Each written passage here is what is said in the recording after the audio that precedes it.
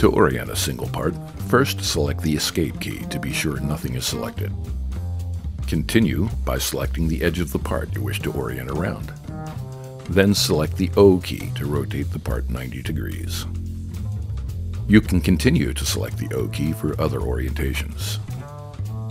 To orient a second part, select its edge and then the O key. It's also possible to orient the same part multiple times around different edges. When you're finished single part orientation, select the Escape key to exit the command.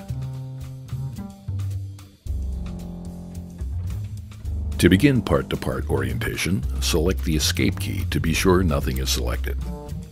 In this example, we'll build a column from 6 parts. First, we'll flip up a single part into a vertical orientation. This will act as the anchor point to build the column. Now select Escape again to exit single part orientation and to be sure nothing is selected.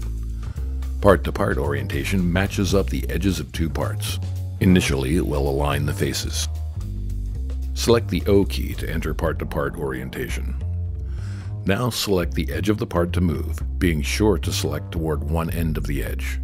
The end point of the edge will act as the anchor point to the second part.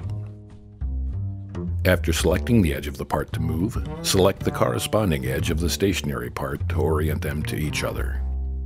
As in single part orientation, continuing to select the O key will rotate the part through 4 quadrants. In all 4 quadrants, the edges will always be coincident.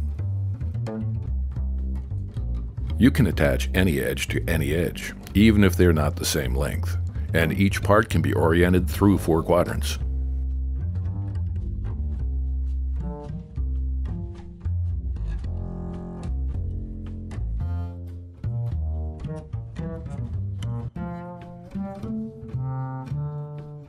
Now we'll undo those changes and build the column.